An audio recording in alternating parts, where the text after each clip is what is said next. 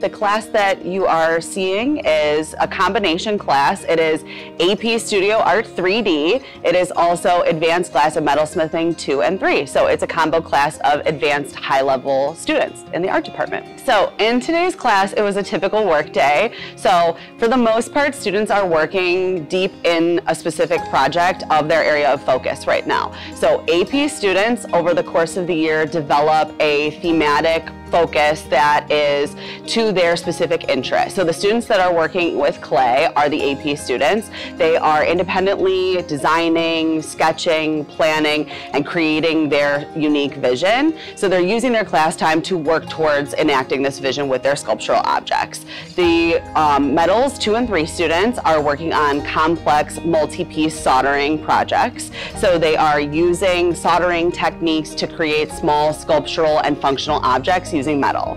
For the whole AP Studio Art portfolio, we have to create 12 to 15 pieces, 12 under your investigation topic, and then a couple pieces that just represent like your work, like your best work. They don't necessarily have to fall under your investigation. The current project I'm working on in this class is a skeleton, and I'm highlighting like the ribs and adding the element of plant growth such as mushrooms and moss, so more of a swamp feel for the skeleton. Every year I just want to see every student grow. Depending on where they start, I work with them to individually set goals. So wherever they start at, as long as they're achieving and learning, that is something that makes me happy.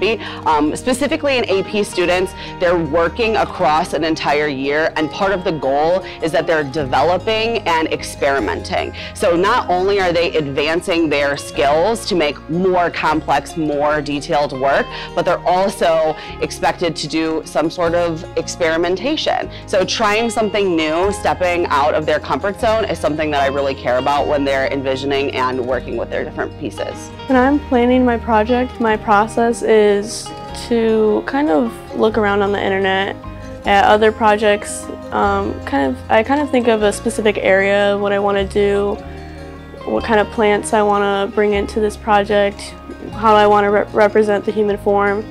Then I sketch it out, and once I start actually touching the clay and molding it, I kind of get a better idea of what I can and what I want to do, so then I might tweak my sketches a little bit, and then from there I just keep adding on and creating it. So the structure of that class is very, I would say, active and dynamic. So it's a lot of movement for me, and it's a lot of pivoting between different thoughts and ideas. The good news is in AP Studio Art, students work in ceramic, but they also work in metal. So I'm used to having students working in both media simultaneously. For the most part, it's about meeting students where they're at. I see art as something that can enhance your life for the rest of your life. So I always say to my students, as you get older, you work and you start to feel the need to have hobbies. And that's the time when you can start to think about art and incorporating art again into your life. You get busy, right? When you're in college, you have a lot going on, but it's something that can be there for you forever.